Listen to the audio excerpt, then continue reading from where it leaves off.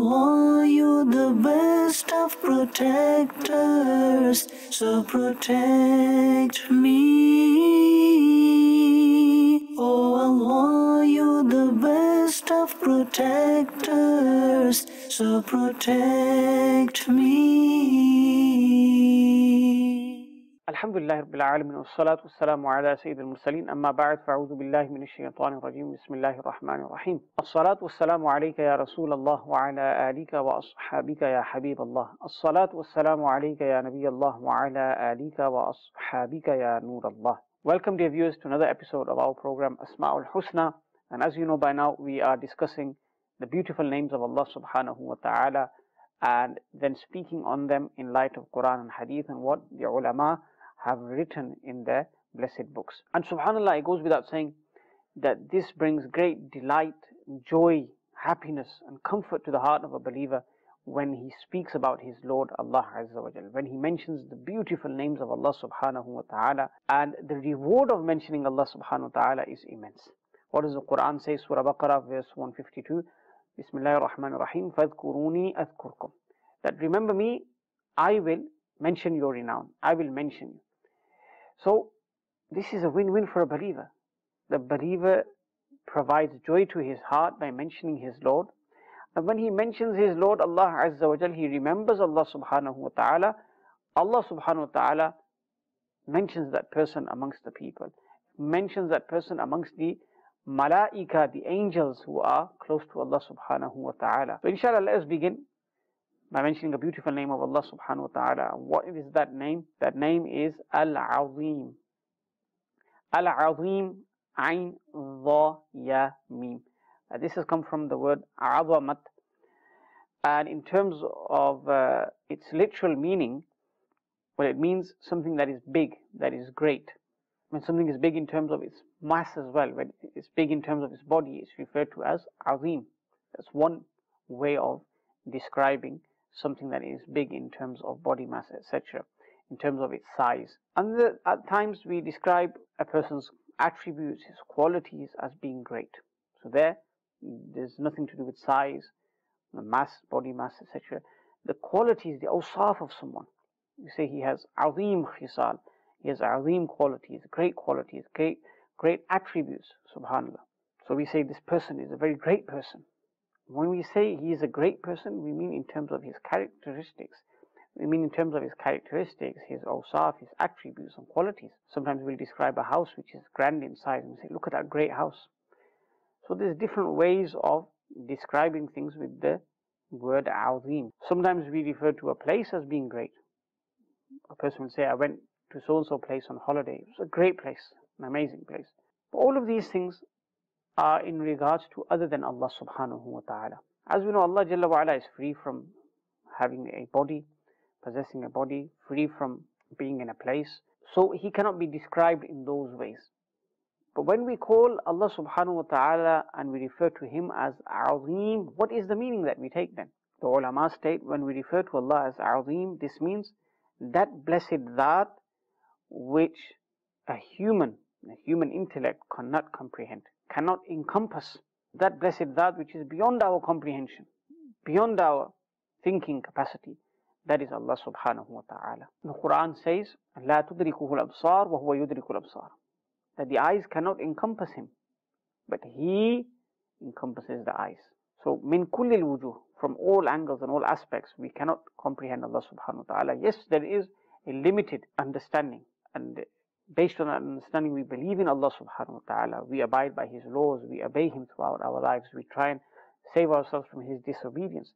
But ma'rifah, recognition, gnosis, these are things that, subhanallah, we can't fully understand. And yes, there are elite people from creation like the Anbiya, the Awliya, they have a greater understanding about Allah subhanahu wa ta'ala. And Allah subhanahu wa ta'ala has used this word in the Quran in multiple places. For example, he describes the Arsh as being Azeem, as being great. And we know the Arsh of Allah subhanahu wa ta'ala, this is the biggest creation, biggest makhluk of Allah subhanahu wa ta'ala. And so this Arsh is even beyond the heavens, the paradise. So Allah subhanahu wa ta'ala mentions the Arsh as being great. And Allah subhanahu wa ta'ala has power over Arsh Azeem. He has control over this great arsh as well. So He has knowledge of everything. He has control over everything. He possesses power, qudra over everything. Subhanallah. And then Jannat, Subhanallah, Jannat is Azim as well. This is great as well. What does Allah subhanahu wa ta'ala say about those who adopt righteous a'mal and they follow the ways of Allah subhanahu wa ta'ala, the commands of Allah subhanahu wa ta'ala? For example, in Surah Tawbah, verse 100, He describes the Sahaba. وَالسَّابِقُونَ الْأَوَّلُونَ مِنَ الْمُهَاجِرِينَ وَالْأَنصَارِ وَالَّذِينَ اتَّبَعُوهُم بِإِحْسَانٍ. That the ones who took precedence, the forerunners, مِنَ الْمُهَاجِرِينَ وَالْأَنصَارِ, from the Muhajirun and Ansar companions, and those who followed them with ihsan, those who followed them with goodness. رَضِيَ اللَّهُ عَنْهُمْ وَرَضُوا عَنْهُ. Allah is pleased with them, they are pleased with their Lord. وَأَعَدَّ لَهُمْ جَنَّاتٍ تَجْرِي تَحْتَهَا الْأَنْهَارُ خَالِدِينَ فِيهَا أَبَدًا. And He has prepared for them Jannat, gardens, beneath which rivers flow. خَالِدِينَ فِيهَا أَبَدًا. And they will abide in there forever. ذَلِكَ الْفَوْزُ الْعَظِيمُ. That is the great success. Azim, the word Azim has been used. That is the great success. Meaning entry into Jannah, being admitted to paradise, and then enjoying the blessings, the everlasting, eternal blessings of paradise. This is the real success. Subhanallah. And it's not an ordinary success. ذَلِكَ الْفَوْزُ الْعَظِيمُ. Great success. In another place in the Quran, Allah subhanahu wa ta'ala mentions His grace, His fadl. He says, وَاللَّهُ ذُو الْفَضْلِ الْعَظِيمِ. Allah subhanahu wa ta'ala is great in terms of His grace, His fadl. And in other parts of the Quran, Allah Jalla wa Ala has described sins as being great. There it's referring to the severity of those sins. In Surah Al-Imran, He talks about His punishment being great. وَلَهُمْ عَذَابٌ عَظِيمٌ. Sins have been described as great. إِثْمًا عَظِيمًا. Surah An-Nisa. Then Allah Jalla wa Ala talks about a slander being great. بُهْتَانًا عَظِيمًا. So like this, Azim, the word Azim has been used many times in the Quran. Sometimes in terms of describing the excellence of something, mentioning the awsaf of something, sometimes mentioning the level of a sin. But obviously it goes without saying that when the word Azim is used for Allah, it's always in a positive sense. It's never in a negative sense. It's always in a positive sense. So He is Azim in terms of His rank, His grandeur, His, subhanallah, attributes. And He's so great that we cannot comprehend Him min kulli al-wujuh, from all aspects. And in the Quran, there is the verse of the throne, Ayatul Kursi. One of the most famous verses of the Quran is found in Surah Baqarah. Allah Jalla wa Ala says, وَلَا يَؤُودُهُ حِفْظُهُمَا وَهُوَ الْعَلِيُّ الْعَظِيمُ. Allah subhanahu wa ta'ala mentions that the heavens and the earth belong to Him. He is responsible for their protection as well. And when He is protecting the heavens and the earth, He does not tire. وَلَا يَؤُودُهُ حِفْظُهُمَا. Without comparison in the world, if somebody is a security guard and is responsible for protecting a building, he'll have a certain limit on his shift. Then he'll go home, he'll take rest, he'll come back. There'll be a rotation. People will be protecting that building at different times. This is the way of the world. We are humans, we are weak. But Allah subhanahu wa ta'ala, without comparison, Him protecting the world, it's free from tiredness, free from fatigue, free from needing to rest. Allah subhanahu wa ta'ala is all powerful. وَلَا يَؤُودُهُ حِفْظُهُمَا. Protecting the heavens and the earth does not tire Him. وَهُوَ الْعَلِيُّ الْعَظِيمُ. Allah subhanahu wa ta'ala is grand. Allah subhanahu wa ta'ala is elevated and He is Azim. وَهُوَ الْعَلِيُّ الْعَظِيمُ. In another place, Allah subhanahu wa ta'ala mentions فَسَبِّحْ بِاسْمِ رَبِّكَ الْعَظِيمِ. That mention the tasbih, the glorification of your great Lord. فَسَبِّحْ بِاسْمِ رَبِّكَ الْعَظِيمِ. Meaning, when you think about the greatness of Allah, when you think about the blessings that He has bestowed upon you, when you look towards His mercy, subhanallah, when you're pondering and you're contemplating, and after you've done so, what's the outcome? What is the conclusion that you reach? The conclusion is that you should follow Allah subhanahu wa ta'ala. You should follow His commandments. You should stay away from His disobedience. You should please Him at every moment. You should worship Him sincerely, wholeheartedly. You should mention His glorification, His praise. You should extol Him, subhanallah. So what is the requirement of a believer when hearing this name Azim? In each episode we do try and mention the requirement upon a believer when hearing these beautiful names of Allah subhanahu wa ta'ala. When he hears the name Azim and then he recalls the favors of Allah subhanahu wa ta'ala upon him, how can he become great? How can he gain a portion of this? How can he reflect that greatness? By worshipping Allah subhanahu wa ta'ala, by accepting the commands of Allah subhanahu wa ta'ala, by submitting to the will of Allah subhanahu wa ta'ala. This is how a person becomes great. Whatever Allah has given you in terms of blessings, using them in the way of Allah subhanahu wa ta'ala, not using them to disobey Allah subhanahu wa ta'ala. Meaning the greatness of the eye, the blessing of the eye is to use it in obeying Allah. Similarly, the ear and other body parts as well. So this is the requirement of the name Azeem, that we too should try and become great believers. How? By obeying Allah subhanahu wa ta'ala. So, may Allah give us tawfiq. This was the first name, Azeem. The second name, inshallah, briefly, Al-Ghafoor. And Al-Ghafoor means the all-forgiving, the one who forgives, the one who pardons, the one who accepts the repentance of a believer.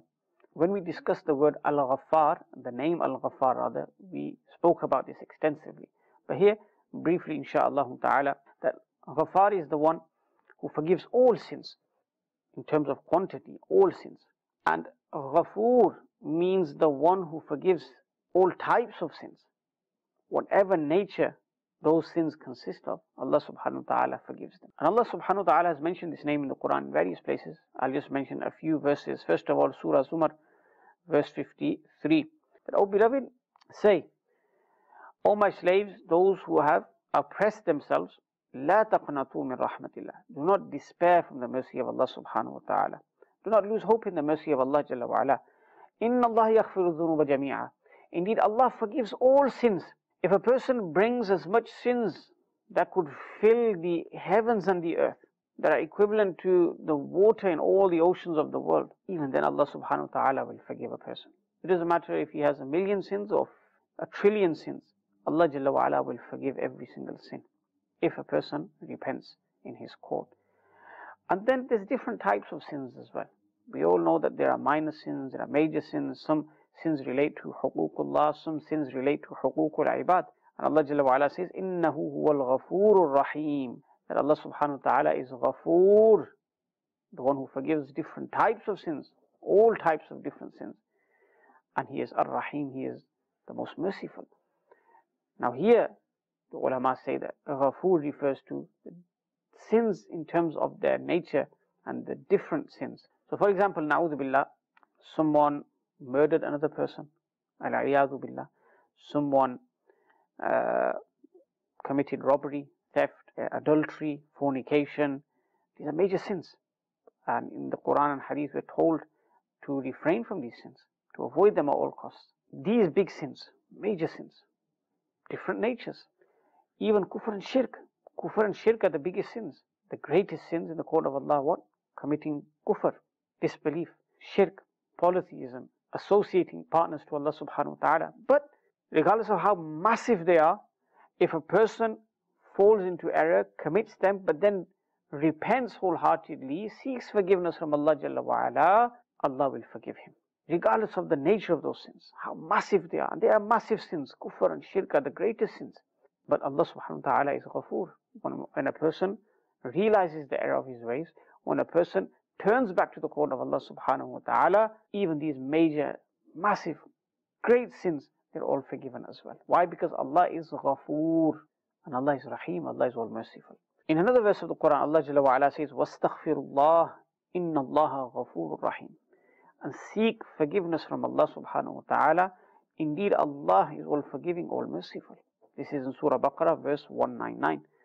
In Surah Al Imran, verse 129, Allah Jalla wa Ala says, وَلِلَّهِ مَا فِي السَّمَاوَاتِ وَمَا فِي الْأَرْضِ يَغْفِرُ لِمَنْ يَشَاءُ وَيُعَذِّبُ مَنْ يَشَاءُ وَاللَّهُ غَفُورٌ رَحِيمٌ. To Allah belongs whatever is in the heavens and the earth. He may forgive whomsoever He wants, and He may punish whomsoever He wants. Wallahu Ghafurur Rahim. Allah is all forgiving, all merciful. Meaning the whole world is in the possession of Allah. He is the owner. He is the Malik. Everything is His dominion, His kingdom. He is the haqiqi owner and ruler. And He may forgive whomsoever He wants in creation. He may punish whomsoever He wants. Why? Because He owns everything. Now in the world, without comparison, if something is in your possession, you own something, you can utilize it the way you like. Nobody can come and impose themselves and says, no, don't use it like this, use it like this. It's yours. It's in your ownership. Now, Allah subhanahu wa ta'ala owns everything. How He deals with one person and how He deals with another person, this is up to Him. This is His will. La yus'alu amma yaf'alu. He will not be questioned about what He does. The Quran tells us.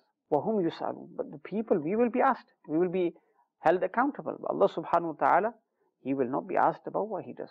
Who will ask Him? Who is powerful enough to ask Him? No one. No one can compare to Allah subhanahu wa ta'ala. He gave us life. He gave us existence. He made the world. We are taking blessings from this world. We are living every day. We are drowned in His blessings and bounties. So Allah subhanahu wa ta'ala can do what He likes with His creation. So He may forgive whomsoever He wants. يَغْفِرُ لِمَنْ يَشَاءُ وَيُعَذِّبُ مَنْ يَشَاءُ. But look at the words thereafter. وَاللَّهُ غَفُورٌ رَحِيمٌ. Yes, Allah can forgive whomsoever He wants. Yes, Allah can punish whomsoever He wants. But He Azza wa Jal is Ghafoor and He is Rahim. Allah subhanahu wa ta'ala is all forgiving, all merciful. Again, this is comfort for the believers. That no matter how much you sin, and yes, you should avoid sin. But for humans, if you fall into sin, don't despair in the mercy of Allah. Turn back to Allah. Allah loves those who repent. Inna Allah yuhibbu at-tawwabin. We're told in the Quran, Allah loves those who repent. Turn to Allah subhanahu wa ta'ala, seek sincere repentance. Allah loves to forgive. Wallahu Ghafoorur Rahim. Now, what is the requirement of this name, Ghafoor?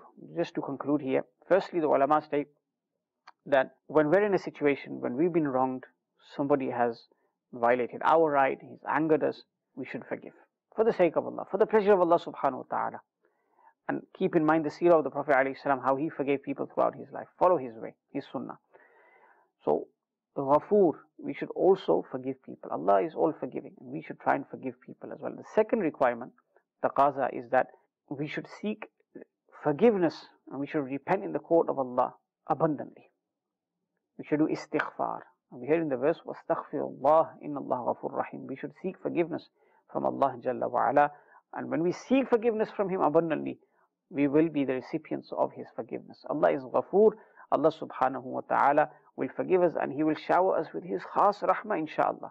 This is the ummeed, the hope that we should have in our hearts as well. We conclude with a beautiful dua that, Ya Allah subhanahu wa ta'ala, forgive the Muslim ummah. Ya Allah, forgive all of us. Forgive all of the believers. And Ya Allah subhanahu wa ta'ala, grant us death with afiyah, with iman, inshaAllah, and allow us to live a life of obedience to you, Ya Allah subhanahu wa ta'ala. Allah Jalla wa Ala grant us the blessings of His names, Azeem and Ghafoor, as we heard in this episode. Ameen, bijahin Nabil Ameen, sallallahu alayhi wa sallam. Oh Allah, you're the best of protectors, so protect me. Oh Allah, you're the best of protectors, so protect me.